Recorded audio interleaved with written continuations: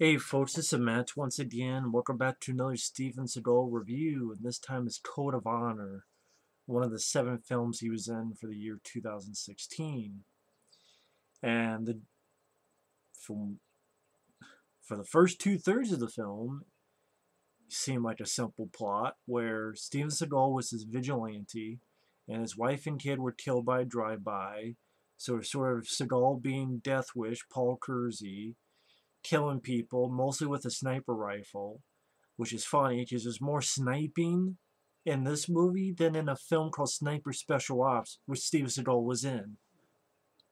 That Steven Seagal film that he was in, Sniper Special Ops, there's more sniping in this movie than that movie, which has sniper in the title. But anyway, so he's killing bad guys, and then the cops don't know what to do, and this guy pops up called Craig, played by Craig Sheffer from Nightbreed, among many others. And Craig Sheffer says, I know this guy, I know how he works, and he's trying to stop Steven Seagal, trying to find him. He helps out this woman who's a stripper who she was working at this strip club, and she went away to pick up her kid or take care of her kid, and the strip club blew up, and Craig Sheffer saves her from some bad guys, saves her and ultimately her son. And as I'm watching it, I'm like, okay, it's not a film I'd ever watch again. Maybe it'd be a mild rant because Seagal really doesn't have much dialogue. He doesn't speak until like 48 minutes in the movie, and he's just killing people. There's no, well, I can't say none of that. But at the same time, when he kills people, it seems like it's nasty, but it's really bad CGI. There's a lot of headshots. There's more headshots in this than that movie Bullet to the Head with Stallone. But and there's like shots to the eye and a shot to the wrist. Like at the beginning, this bad guys are having a meeting outside, and Seagal's on this sort of silo, and he's has his rifle. It looks like some nasty wounds to the wrist of one guy, through a lot of people's heads. But it's really bad CG to the point it looks like a fucking cartoon. So if that was done practically, it would have been a really cool scene. But it was ruined by really shitty, cartoonish CGI effects. But I'm like, okay. And Craig Sheffer, I swear sometimes he sounded like Mark Hamill to me, and a little bit hoarse in his voice. But overall, as the movie went along, I didn't mind Craig Sheffer. He got some badass moments. Fucks up these two muggers with knives, and as the movie went along, I thought Craig Sheffer, I kind of warmed up to his acting. But I gotta jump to the ending because this is why I went from mild rant to no, fuck this movie. This is a piece of shit. Because it got mind-numbingly and stupefyingly complex, confusing, and I have no idea how the fuck the movie ended. I don't think anyone knows how the fuck the movie ended. You go on IMDb, one person has one theory, one person has another theory, another person has a third theory. I don't even know if the fucking writer, who's the director of this film, even knows what the fuck happened at the ending of this movie. Because as the movie goes along, there's this other cop working the case. We see his mind ticking that Craig Sheffer and Steven Seagal are the same person. And I'm like, and then they show Craig Sheffer in places that Seagal was, sniping a rifle or killing this cameraman and a reporter with knives. And then I'm like, none of this. Is it? Are you really trying to do a Fight Club on me? But then later on, Seagal and Craig Sheffer are having this little knife fight, which isn't much and doesn't even have an ending. Because then it looks like Craig Sheffer's leaving. Seagal is standing there looking at a helicopter, hits a button, the whole place blows up. One body gets carted off. And I know there's a bit of dialogue where Craig Sheffer would tell someone, this guy, Seagal, he's like a ghost. Sometimes you think, did he survive? I mean, like, did he survive? Did he exist? Some like, I guess, as trade Sheffer, because Steven Seagal's not going to die in a movie. Unless it's at your decision. Or Machete when he kills himself. But then it has the woman and this kid. And then this kid says, your friend gave me this baseball glove. And it was a baseball glove in Craig Sheffer's room. And I'm like, well, throughout the film, Craig Sheffer was helping this woman. Why the fuck would he have been helping this woman if he's the bad guy? Because she didn't really have any influence at all, and he kept helping her and saved her son. And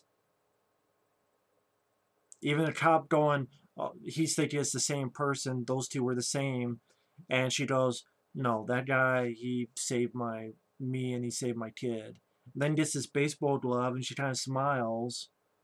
I'm like, so are we supposed to believe Craig Sheffer survived? So was Seagal a bad guy, even though he kept talking about honor? The fucking movie's called Code of Honor, but yet it showed that Seagal killed this cameraman and this reporter. But then another shot, it showed Craig Sheffer killing this reporter. But then if you look at one way, oh, it's Craig. That's what I mean. I don't fucking get it. I don't get what the fuck happened with this ending. Anyone who tries to explain it, I'll ask you 4 more questions, and you'd be like, because the writer is a piece of shit idiot.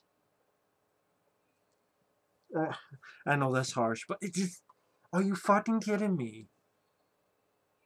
It should have just been Craig Sheffer is going after Seagal, have an actual fucking fight. Seagal let you eagle at the door and let someone beat you for once in your fucking life. Everyone's done it. Well, I mean, even Arnold died at the end of Terminator. I mean, granted, he was a Terminator, but still. And almost every Rocky film, Stallone gets the shit beaten out of him, and then he comes back.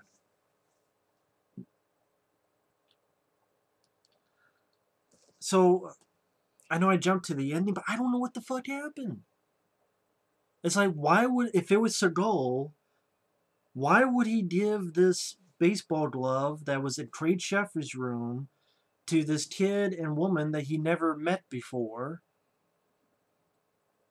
But then Craig Sheffer only killed some people, but why would he only kill some people if he was after Seagal? So he killed some people, but he was nice enough to, and I mean some people like he killed the cameraman and the guy, but then he gave a baseball glove. But if it was Seagal, who's never met these people, why would he give the baseball? If you're getting confused, try from my perspective when watching the fucking film. This is that ending. That third act made this a gigantic piece of shit because it made so no. It was. I'm stuttering over my words. I don't even know how to do. What the fuck has this director done in the past? I really want to know. Does this guy know how to write, or is he just? I don't give a shit if I'm being fucking rude. This guy was rude to my fucking brain. He overcomplicated it to the point it makes no fucking sense. So Craig Sheffer's behavior makes no sense. Steven Seagal's behavior makes no sense. When you follow the film from beginning to the end, Seagal's a man of honor, but by the logic of certain parts of this movie, Seagal, it shows Seagal killing this cameraman and this thing. Then from the couch perspective, it shows Craig Sheffer doing this. Either way, it doesn't make any fucking sense. And then Seagal keeps saying this, if you could save the world but no one knew it, would you do it? And then, what the fuck does that even mean? Like, if Craig Sheffer killed everybody, what the fuck was Seagal doing the whole time? He was just standing somewhere with the thumb up his ass for the ending? Or was Seagal killing some people, but then was just waiting for Craig Sheffer to do what?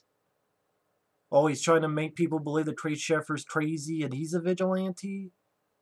So is Seagal a bad guy? See,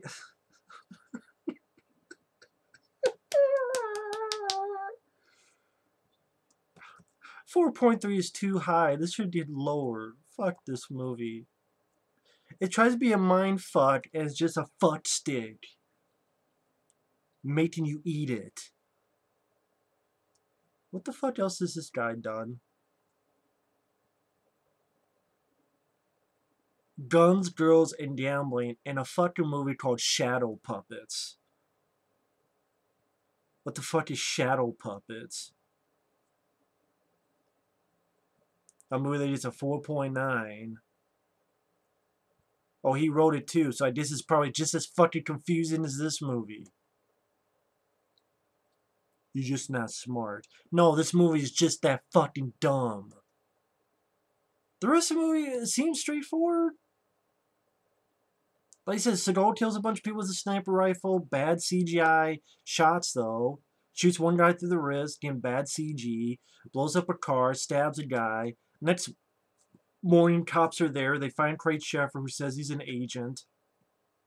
One point, you see Seagal looking at titties in a strip club. And apparently it's a supply for armory for bad guys. He blows the place up, but thankfully he did it just right that the innocent strippers are alive. Craig Sheffer, who again swears sounds like Mark Hamill at times. Talk about how Seagal is a commander of special forces. And then I'm going, well, why the fuck does he want Seagal so badly? I thought they said that a wife and kid of Seagal's character was killed by a drive-by shooting. I thought it was going to be a twist of, oh, did Craig Sheffer kill the boy and the kid? No. That's nowhere in the movie. So why the fuck is Craig Sheffer going after Seagal? Oh, it's the same person. It can't be the same person because they only say one body came out and there's a stretcher, but then a boy said, your friend gave me this fucking baseball glove, and they never met Steven Seagal, so it'd have to be Craig Sheffer. But then there's other shit that doesn't make sense for that either. That's what I'm talking about. But if Craig Sheffer's a nice enough guy to give a baseball glove to a fucking boy, why would he murder this cameraman and the reporter? But if it wasn't Craig Sheffer, Steven Seagal, why is he an honorable guy that he won't? Well, what he's talking about all his honor, fucking title, code of honor. He keeps telling Craig Sheffer, "I have honor, you don't."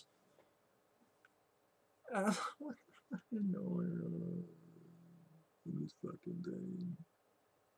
It's like this movie did not know where it wanted to go. It did not know what its plot was. So it did everything, so none of it made sense. If you watch this film, you try to explain to me, I'll ask you 20 questions. What about this? What about this? And at the end of the day, you'll be like, you got me. Exactly. This movie got me, got you, got everybody a middle finger. Hooked around our assholes to pull it apart, to stick a fucking rod up our ass. And then make us think that we like it. But I fucking don't. Pull it out, shove it in your mouth, because you got a bunch of shit coming out of it. And you know what? It smells like bullshit. So I guess I'm the bull, and here's the horns. Get the fuck out of my face, movie. And the rest of the movie was like, it's there, but, you know, Seagal's barely in it. If you're going for Seagal. Seagal randomly pops up, shoots these two guys, being arrested by cops. Craig Sheffer kills these two muggers with knives. Seagal shooting this pimp with a sniper rifle. Again, bad CG. This woman's a witness. Bad guys come to her place. Craig Sheffer saves her and kills them and shoots some bad guys. Shoots a car in an alleyway. Shoots a few. He's a good shot. Stabs a guy. And then hits the knife and stabs the guy again. Splashes of blood. Once again, bad CGI. If it wasn't for the bad CGI, this would have been perfectly fine. for the first 2/3. Would have been like a time waster. Seagal, first time he tosses 48 minutes in. Trey Sheffer meets Seagal. And Trey Sheffer says, I'm the man who's going to bring your crusade to an end. And then Seagal tells him, you're sitting on a bomb. Trey Sheffer has this shootout with these bad guys. He's trying to stick to his chair because he thinks if Seagal told him if he gets up, it blows up. So you have this little shootout where he has his butt on the chair and he's sliding the chair and he's on the ground sliding and I mean, yeah, it's silly, but it's all it was an alright scene. And then the rest of the good guys come in and they go, there's no bomb there. And he's like, shit. One prisoner who's going into a car gets shot in the head, big CGI cartoonish shit. And Seagal was really far away. Then both characters are gearing up.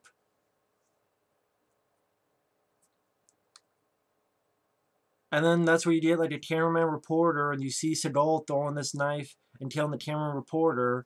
But then the cop like sees this little piece of cigar by a phone and says he starts thinking of Fight Club.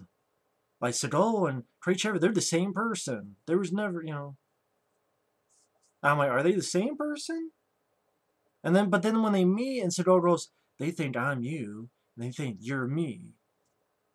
Then they have this fight that goes nowhere. And then Seagal sees a helicopter and runs off and sets up bombs and blows the place up. I'm like, well, why did he blow the place up? He's like, if you could save the world and no one knew of it, would you do it? And then he blows the place up, and Sheffer, you see, is trying to escape, and I'm thinking, well, I guess Seagal lived because he blew the place up, and you know how a lot of movies are. I mean, look at The Punisher with Dolph Lundgren at the beginning of that film. The guy falls back, and there's a knife in. Dolph Lundgren goes back, and then the whole house blows up, but he's alive because he's the Punisher. So there's a lot of things. How could you survive an explosion? It's action hero logic. That's why. But then the kid's saying, your friend gave me this, and the only friend this woman had was Trey Sheffer. Because Trey Sheffer's the one who saved her, and so it's two people because one went out, but your friend gave me this. Is Trey Sheffer alive? And that was the baseball glove in Trey Sheffer's place. But if Seagal, well, so he blew up, but these people he didn't even know, he just had a baseball glove up his ass to give. Trey Sheffer's such an evil guy, but he's helping this woman and the kid. But yet, see, none of this plot makes any fucking sense. Try to explain it. It'd be better going to college and taking a fucking calculus class. It would be less confusing. So I hate this fucking movie. They took what could have been a simple plot, and the director fucked it up. If you've seen this film, you explain the shit to me. Because I don't fucking get it, and I'm a decently smart guy. I'm not just sharpest tool of the shed, but I'm not the dullest either.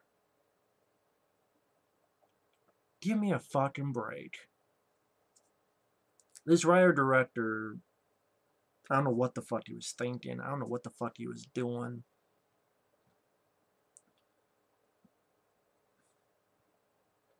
This script is such a... I will say, that third act is one of the most confusingly bad endings I've seen in a while. It's bad because it makes no fucking sense how... If you attempt any logic this way, there's a bunch of roadblocks I will put in your way and be like, well, what about this? Yeah, but what about this? Yeah, but... And if you try to explain it to me this way, then I'll be like, well, what about this? Yeah, but what about this? Yeah, but... Yeah, it's a shitty script. You're right, it is a shitty script.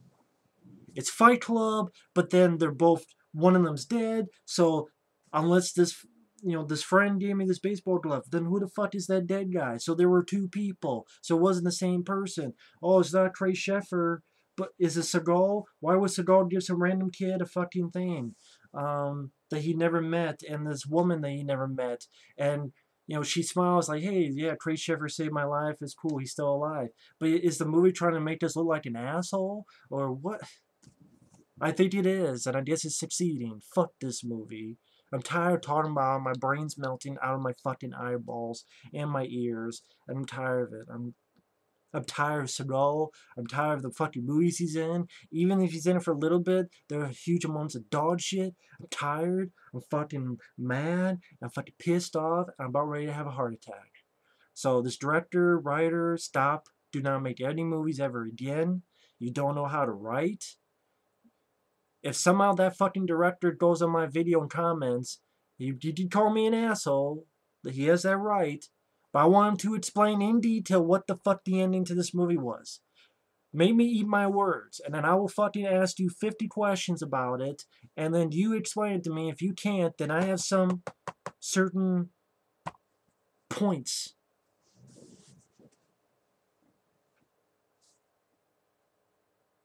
You cannot make this understandable, director. The ending that you shot, this third act, you cannot make this logical. You cannot explain it to cross the I's and dot the T's. See what I said there? That's as stupid as this fucking movie. It's dot the I's and cross the T's. See, that's how you do it the right way. The way he does it, it'd be dot the T's and cross the I's. You might as well have fire across the I's and not watch this fucking movie. Fuck this plot. Fuck this ending. Fuck this writing.